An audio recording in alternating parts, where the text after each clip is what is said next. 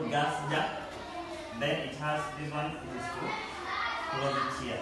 We put it like that one. Is it okay? Yeah. So these are some of the apparatus. We have this one. We call it beaker. We call it what? Beaker. Beaker. It is usually used to hold some. You can hold some liquid inside it, or even if it is solid, you put them inside here. Is it okay?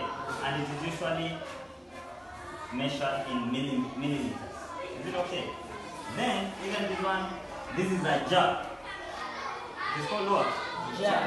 Jar. It's called what? Jar. It is a jar. This is another measuring cylinder, but in plastic form. So this we have some elements which usually corrodes with the plastic. So if it will not be put here, like acids, some of the acids usually corrodes with things, isn't it? So you cannot put it inside the plastic thing. So you will put it inside the glass one. How? But things like water, you can measure it using this measuring cylinder. Measuring Cylinder. Yes, that's why it has some measurements. That's some measurements. So these are just the small we have, but more of them they are there. By the time the lab week will be finished, they will be placed somewhere and be installed somewhere in one place. Is it okay? Yeah.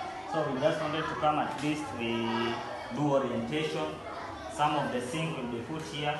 Then those rules you must observe them clearly. Rule number 1, I say